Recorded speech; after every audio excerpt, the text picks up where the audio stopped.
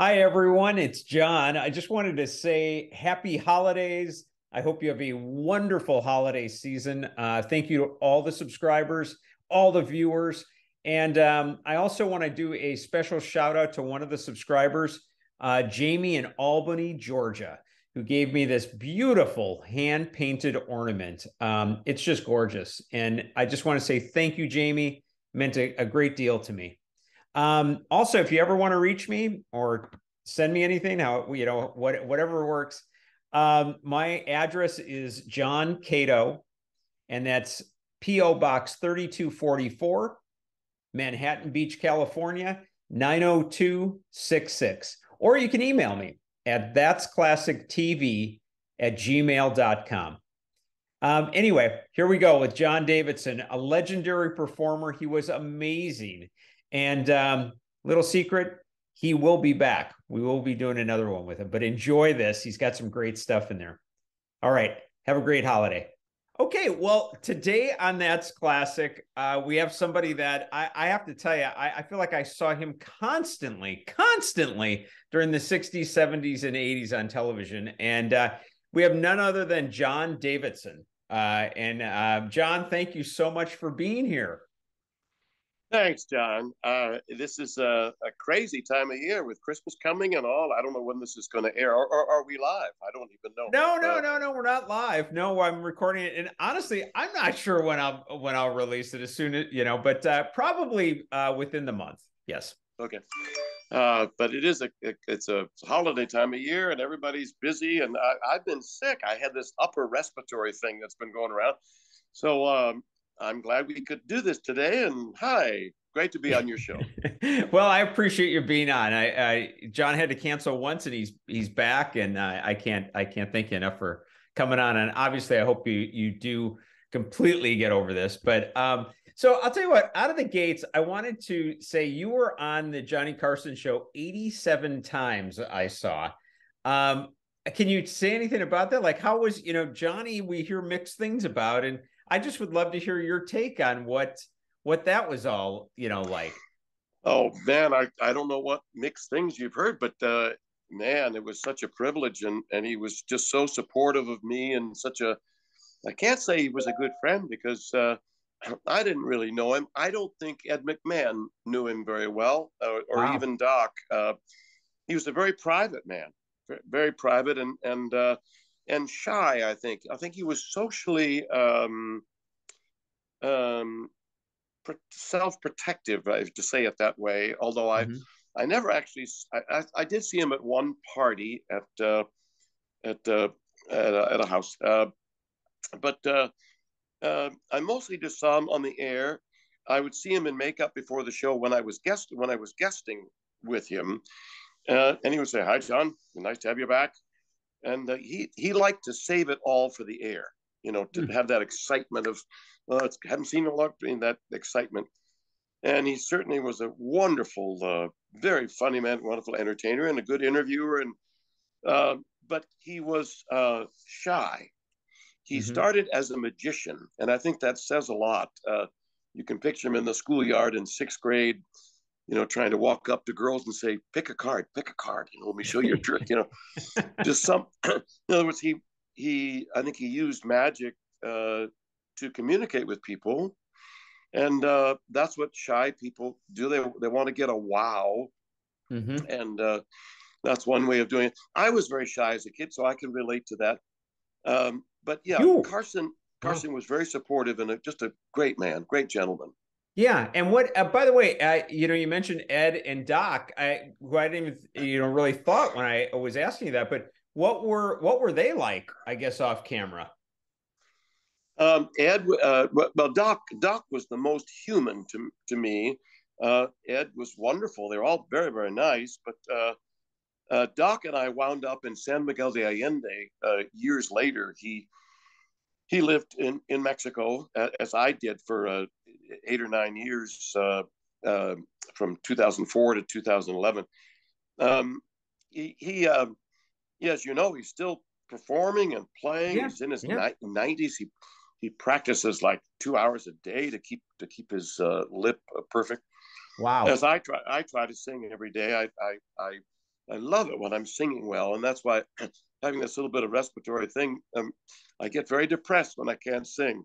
I love to make a vocal sound. It just makes me feel like that's what I'm supposed to do. But Yeah. yeah, I was, I guess, closest to Doc, but Ed was a good friend. Ed had such a dignity about him, as did Johnny, that was a little bit standoffish, but not in a bad way. They were just private people. Mm-hmm. Yeah, I get it. I get it. And you started out. I mean, I really, read on you, and I just from years. But you seem like a very like more of like maybe a spiritual person. But you grew up in like a very like religious household. Am I right on that? I did. Yeah, my dad was a Baptist minister, and my mother an ordained Baptist minister as well. Northern Baptist. Those are the ones that can dance. And but they never did. But yeah, I was a preacher's kid, so I came from that sort of conservative background, and then I got into theater arts and discovered theater people. And I when I went to college, I thought about being like my dad, being a Interesting. preacher. So I took some philosophy courses and stuff, and realized that I didn't really have a strong religious feeling, and I've never been really religious. I'm an atheist, and I've Mm-hmm. declared that as of the last 15, 20 years of being a group called Openly Secular, just to Uh-huh. say I'm just not religious, and so, but I did come from that background. Yeah, it was a great. That was my springboard. Did you when you segued from that, and I think you went out to New York, if I'm not mistaken here. If I'm not, obviously let me know. But you worked in some pretty amazing productions. I mean, I saw that you have this background. You worked with Bert Lahr, and was it Foxy? And Yes, thanks.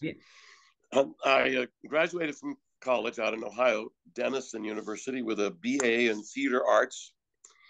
Got my degree just because my dad said you need a backup in case it doesn't work.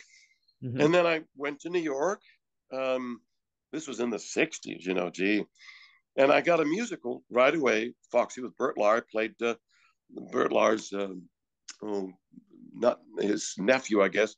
I played the part of a young college guy coming out to see my uncle, and that's what I was. I was a college graduate and very clean cut. And when I first got to New York in the 60s, I was very different because I was so clean cut. Oh yeah, right. And and I think that made me stand out. I wasn't Al Pacino or Robert De Niro, or I wasn't a street kid. I was from a very conservative family. So I think that's how I got my start. And then I went from a guy named Bob Banner, who had discovered Carol Burnett, discovered me on Broadway and brought me to television. So I started doing TV in the late 60s.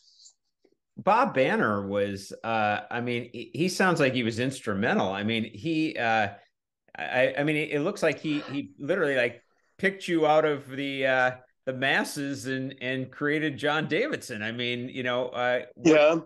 is that? Am I adding too much to that? No, I got very lucky that he saw me in the Broadway show, and he said, I want to develop you as a singing entertainer.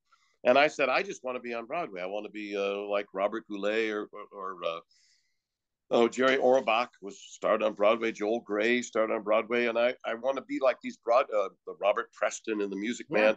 sure. And he said, no, you can be everything. You can be a television variety host. You can do Shakespeare. You can do whatever. You don't just have to be in Broadway musicals. Wow. And so he said, you should try to be a pitchfork instead of just a blade. Don't be just a spear, be a pitchfork. Many different ways of entertaining and telling stories. So he helped me to do a sort of broad career. And so I've done, I have 12 albums, and I play guitar and sing. I still do that now, but I he said, don't just do one thing. And I guess that's why I'm 81 now, and I'm still performing and singing pretty well when I don't have this respiratory thing. Yeah. And he said, you want to be a Swiss Army knife. Wow. Not just a blade. So I've tried to do it all, and it's been an exciting life. It's been a lot of fun, and I'm still doing it. Was that when he said that to you? Was it natural for you to think, yeah, he's right, or were you kind of like, actually, no, I just thought I was a theater guy? Yeah, it just broadened the whole thing. It made work a lot harder. He said, I'm going to help you develop a Las Vegas show. You're going to be a Las Vegas entertainer as well. And I said, no, I want to be just an actor on Broadway. So it made it a lot more work. And he made me realize this is a real profession. It's not just fooling around. It's not just doing what feels good. You got to find a way to tell stories and entertain people with many, many things in your bag of tricks. And he said that's the secret of some of the great careers like Sinatra and Bob Hope and Bing Crosby and some of the careers that have lasted a lifetime. Literally. So I was very lucky to have met Bob Banner. He did the same thing with Carol Burnett. And Carol Burnett has had this sort of multifaceted thing. Yeah. Were you, am I right? You were on the Carol Burnett show? Yeah. Yeah. She introduced me to television on a show called The Entertainers in the mid 60s, and then brought me to her show when she got her show on CBS. And I was the Andy Williams summer replacement in 66. Wow. Replaced Perry Como and Andy Williams. So that got me my start. So people, I think it's a confusing career. I think sometimes people say, well, what is he? Yeah. In a game, when Hollywood Squares needed a new host, I was the second host of Hollywood Squares. Peter Marshall was the first, and Tom Bergeron was after I did it. Yeah. And I kind of said yes to whatever people offered. And that's made it fun to always say yes. I got you. Well, a couple of things there. Carol Burnett, who I've always admired tremendously. I mean, she has also been known as just like one of the nicest people. Was she extremely, helpful to you? And yes, yeah, she helped me with being funny. She set me up to be funny. She used to say to me, "Did you ever think in terms of an older woman?" And she was older. She's just a couple of years older than I, but she was just such a lady, and she, as I say, she introduced me on The Entertainers, and then she brought me to her show 2 or 3 times. At that time, I couldn't do sketches. People like Steve Lawrence and other people could do sketches, and Harvey Korman and Tim Conway were doing sketches, and I didn't know how to get that sort of comedy going. I could do it now, and I really my show is very funny now. But as a matter of fact, this season, funny thing you should mention Carol Burnett, because she is going to be introducing me at my I have a little place in Sandwich, New Hampshire, called Club Sandwich. Very original. No. Yeah, right. I have a gift for the obvious. And I sing there every Friday and Saturday. I've been starting in June for about 5 months a year. This is my 3rd season. Wow. My first two seasons were sold out because we only have 42 seats. Very small. Oh my gosh, sounds great. I sing with my guitar and and a bass player. And but this year and the first 2 years, Tom Bergeron introduced me at Club Sandwich on video every show. Wow. This year I called Carol Burnett and I said, "Would you do a video introducing me?" And she said, "I'd love to." So I haven't got. She just did it last week, so I'll be getting it, and I'm very excited that she'll be introducing me once again, as she did 58 years ago. Oh my gosh, John, that's amazing. That really is. You went from there to. By the way, I do want to say one thing. You always. Well, first of all, look, my mother was a massive fan. Okay, that's why. I mean, I literally remember you on our TV constantly. And so, but one thing that I always noticed about you is you always seem to be having fun. You always seem to be thankful. And it's not something that I see in like everybody that, I see out there, but you always seem like you enjoyed the ride. Is that true? Um, no, Yeah. I early on I realized that when I do this, Yeah. it makes me feel better, uh, makes me healthier to smile. But and sometimes I lose the smile and get I can be very down and very melancholy and get depressed. Sure. But when I'm positive, it picks me up and it seems to work for me. Early on, I realized that people can sing sad songs like, crying in your beer songs like "Who Can I Turn to When Nobody Needs Me," Yeah. or songs about not being able to get the girl, about being a loser, whatever. It doesn't work for me because I think I look like a guy who should be positive, and Uh-huh. so what works for me is to have positive passion and to be passionate about what I do. I just found that works. In a way, it's a trick. It's a trick. I've created this character of John Davidson, which are the best parts of me. I have parts of me that I'd rather not show you. Hey, John, I don't want to see all the parts. No. But so yeah, you're very intuitive to pick that out. That's what I've done. I think people like Dick Van Dyke have done the same thing. Have realized that um, positive, do things with love and do things with positive passion.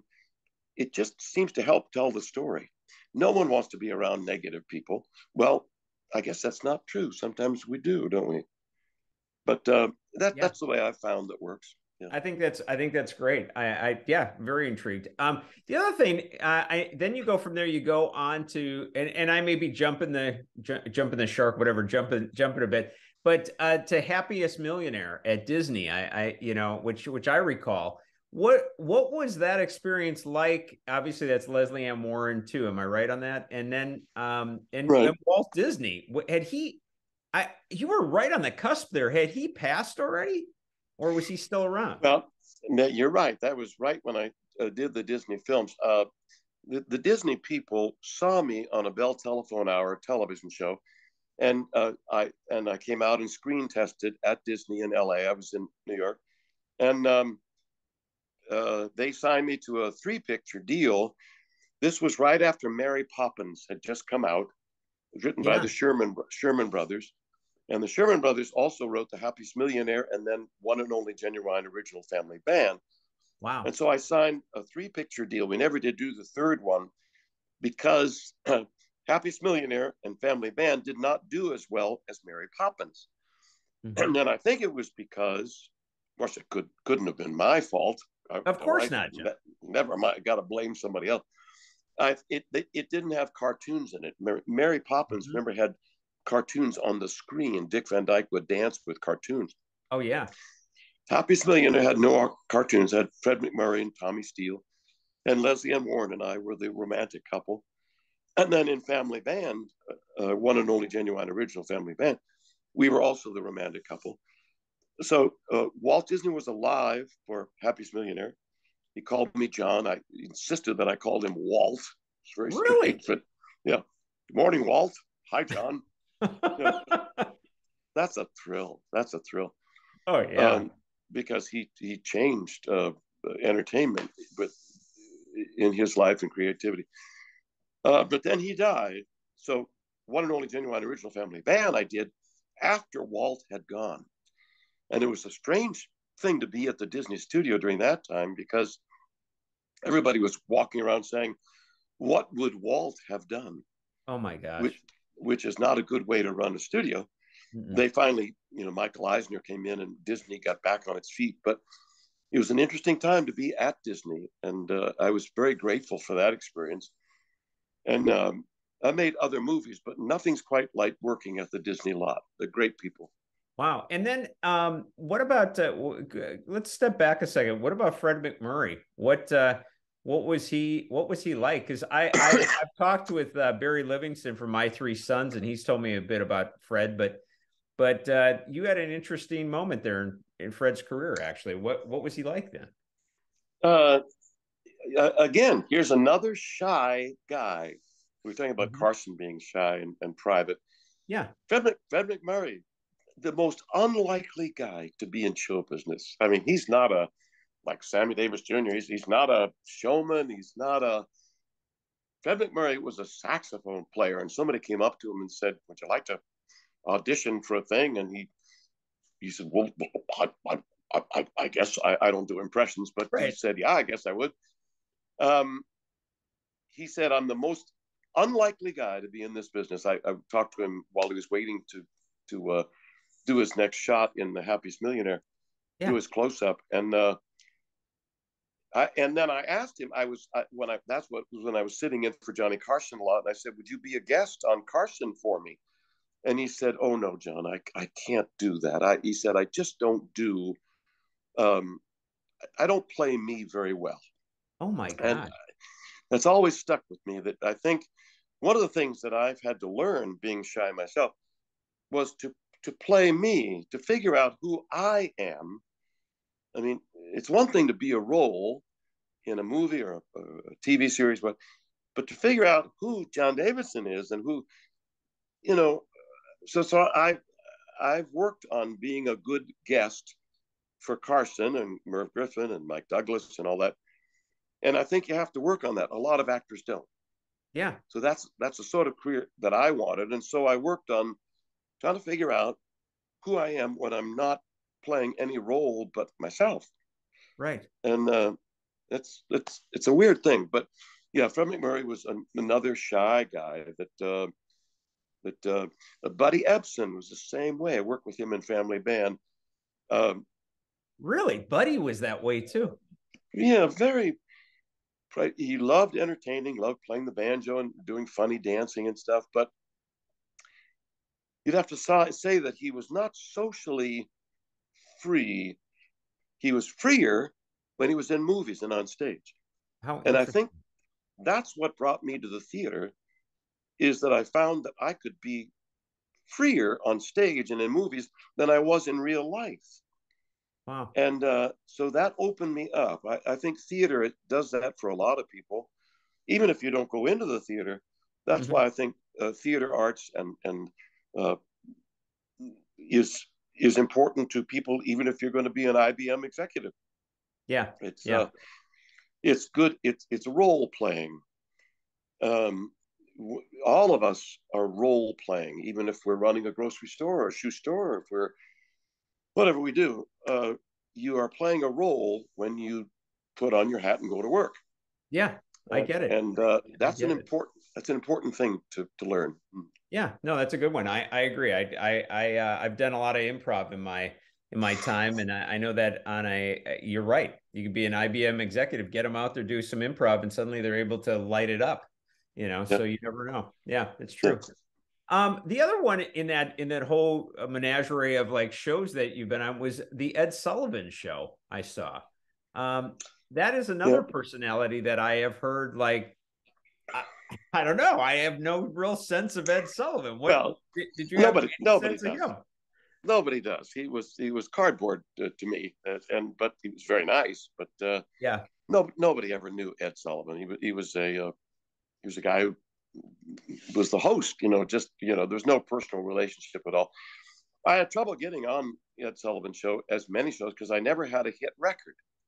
Oh, right. Most people who do Sullivan, they come to it with some signature tune. Please release me for Engelbert, tie a yellow ribbon around the old oak tree for Tony Orlando. Oh yeah, definitely. Everybody had a hit song. I never had that.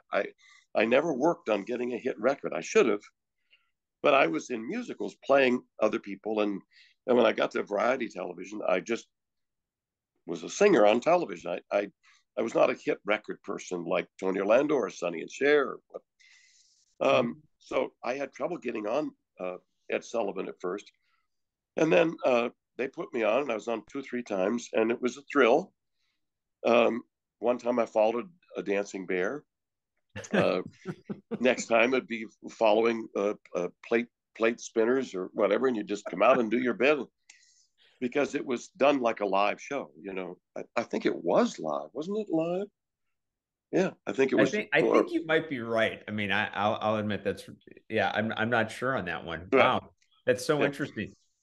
Yeah. You know, I saw there was an article, and I'm not sure if it was the New York Times or New Yorker or one of them, but I thought it, you know, it was interesting. In that article, they said the person like labeled you as a superstar time forgot. And I really disagree with that. I really do. And I'm not just trying to butter you up. No, I mean this sincerely. John, you were a superstar. I mean, when I say you were on everything, you were on everything. And as an actor, you know, a musical artist, everything, you were out there. Not only that, you had your own variety show. So I don't know. I just want to throw that out there. I totally disagree with that. You can't get much bigger in the business No. than you were, you know, and really have continued that legacy. But what how did the John Davidson show come about? I mean, that's like an amazing feat that you got your own show. Yeah. Yes, and I'm very grateful. I've had great success. I don't mean to put it down, but I've never really made it. I've never. Oh, come on! No. Yes. I was very big in the 70s and 80s, late 60s, 70s, and 80s, and I'm not. I've never been hot. I'm not like Tom Jones. I'm not sexy. I'm I'm a guy who gets the job done. You want somebody? Yeah, let's get Davidson for that. He'll do it. He'll do anything. He's a whore. I've been a whore. I take Sorry, whatever needs those to be words done. don't go together well with John Davidson. Nice try. No. Yeah. What so how did the John Davidson show come about? Is that a Bob Banner move, or what how did that all come together? Now, are you talking about the daytime show?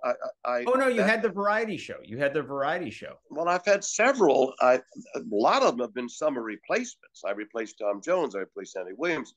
Wow. And the John Davidson show was a daytime talk show. Well, actually, it showed sometimes at night. Whatever. It was a syndicated talk variety show.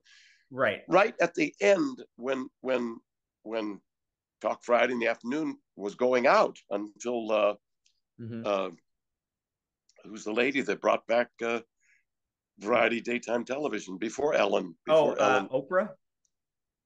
No, Oprah was more serious talk. You know, the lady. Oh, she was in Sleepless in Seattle. She was wait. Well, no, Sleepless. Meg Ryan was no, Sleepless. But the friend. Oh gosh. Oh my gosh, I can't believe I don't know that off the top of my head. I just can't think. She was the host that brought back that sort of thing.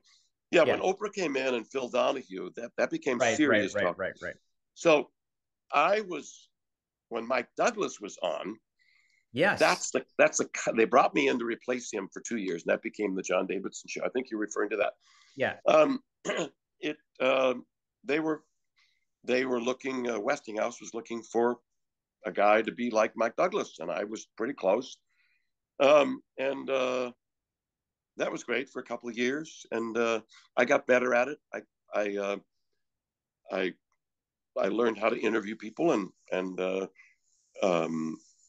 when I got that meant that they didn't ask me to be a guest on Carson, to be a guest host as much anymore. I don't know. It came about because they were looking for someone to do that, and Dick Clark and I were up for that together, and I think they felt that Dick Clark was maybe overexposed. He did so many shows, so they asked me to do that. Dick Clark has been a good friend. I've always used Dick Clark as someone I would call and say, "Should I take this? Should I do this?" Wow. Very, very, very honest. Very, very, very real man. Dick Clark. He helps so many people. Very smart. Wow. I heard Mike Douglas wasn't that happy about that. Is that right. True? I heard he was actually kind of ticked off. Yeah. Yeah. He felt I stole his show. He felt that when his producer called my agent and said, "We want John Davidson," that I should have called Mike and said, they're calling me. Should I take your show? Oh, wow. That's not the way it works. And Mike Douglas was not very nice to me during that time. And he was hurt. He felt rejected. And as it turned out, he went on and did his show, but while I was doing my show, I don't know. Yeah, he was not happy with me. Yeah. That's okay.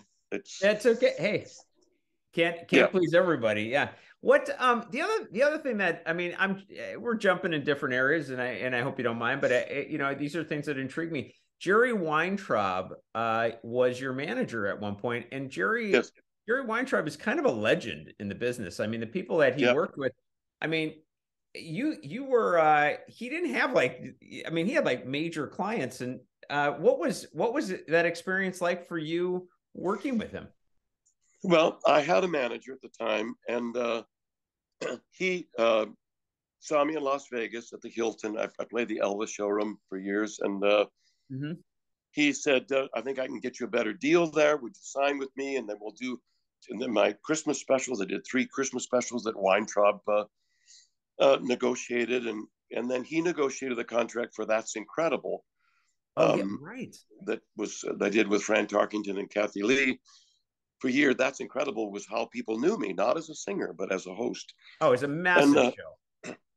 Yeah, that was a top 5 show for 5 years. Yeah, he was great. He was a powerhouse manager, powerful guy, really a mover and a shaker, and was great. He had Davidson, Denver, and Diamond. Wow. And I was the bottom guy on the rung there, but Neil Diamond and Denver, so the 3 Ds. And he did a lot for my career. He was just great. He passed away just a couple of years ago. Right. Just a powerful man, a real deal maker, real matchmaker. I'm sorry, I'm losing my voice. I've had this respiratory thing that so maybe we ought to kind of, should we end this up? Are we okay? Yeah, sure. Of course, John. Yeah. I mean, I appreciate you even coming out to do what you did. What I obviously would have loved to have asked you even more things, but maybe we can have you back. Maybe when you're feeling a little better. I'd love to come back when I feel better. I've as I say, I've had this respiratory thing, and I'm not quite over it. So, but I appreciate it, John. You're great. You are a real pro, man, and I enjoy talking to you. And I'd love to do it again when I feel better. Would you have me back? John, I would have you back in a second. There's so many things I'd love to talk with you about, and it's been a complete pleasure. And thank you for being. It says so much about you anyway that you come on the show a week after, you know, you weren't feeling well, and you still want to be here. And that I appreciate that from the bottom of my heart very much. Thanks, John. All the best to you. I'll be watching you. Okay, I'll reach out, and you are coming back on when you're feeling better. All right. Thanks, man. Okay. Thanks, man. Take care of yourself and have a great holiday, John. Thanks. Bye-bye. Hey, don't forget to hit the subscribe button in the corner of the video. And if you like the video, please hit the like button as well. And while you're here, take a look at some of the other great interviews from anybody from Jerry Mathers to Butch Patrick to Judy Norton. All fantastic. Have a great one.